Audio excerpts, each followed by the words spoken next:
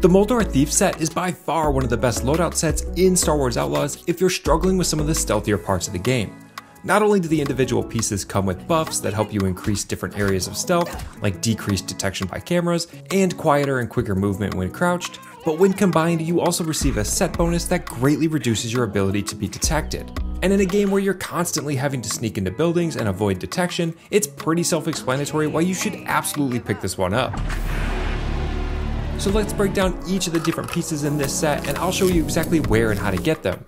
Now there are two different Thief Set variations in the game, the Akiva and the Moldour. The individual buffs with each piece do differ a little, but I wouldn't say there's any significant standout between the two.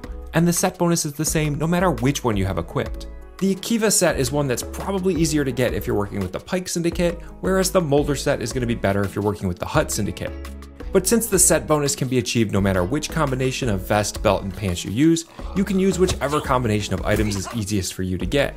But starting out with the Moldour Thief Vest, you'll want to head to the planet Akiva and to the city of Myra. If you're not already on Akiva or in Myra, I found that one of the better ways to navigate the map is actually by pressing L2 to go into navigation mode. From there, it's much easier to go through the list of vendors you're looking for and to find fast travel spots. Once you're there, be on the lookout for Jam Mox the Tailor. You'll find Jam Mox the Tailor inside the market district right outside the Pike Syndicate base, and when you speak to him, you'll be able to pick up the Moldour Thief Vest. Now this vest by itself will increase your ability to avoid detection from cameras, which makes it a worthwhile piece to add to your loadout collection no matter what. And it also gives you a large amount of adrenaline when performing stealth takedowns. Now Jam Mox also sells the Nar Shaddaa Thief Pants and Belt, which are parts of another Thief set you can pick up, but this set does not include the set bonus, so unless you're just wanting to collect every set of clothes in the game, you can probably just skip this one. Now for our next piece, the Moldour Thief Belt, we'll want to stay in Akiva and we'll need to have progressed the story far enough to have met the Scavenger Expert and learned the Hydro Repulsor skill. This skill gives us the ability to drive our speeder over water, which we're going to need because we're going to head northwest of Myra to the Great Basin.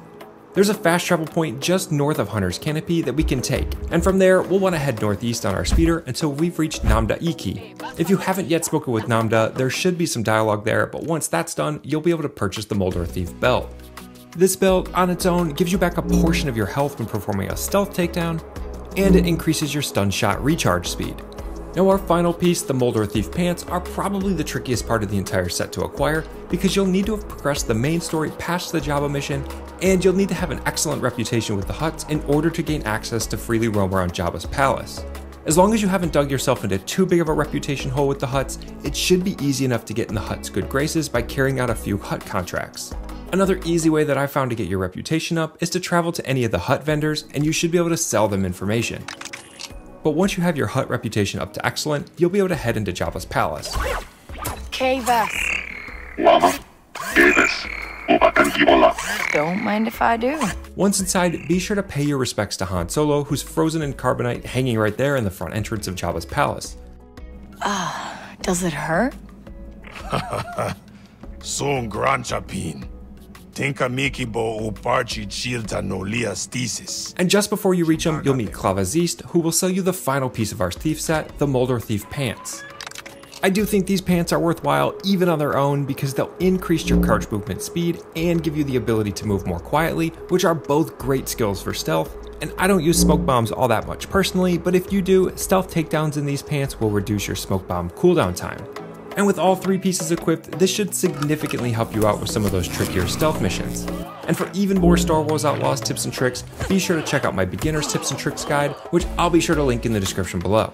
Thanks everyone for watching, and I'll see you on the next one. So, what did he do?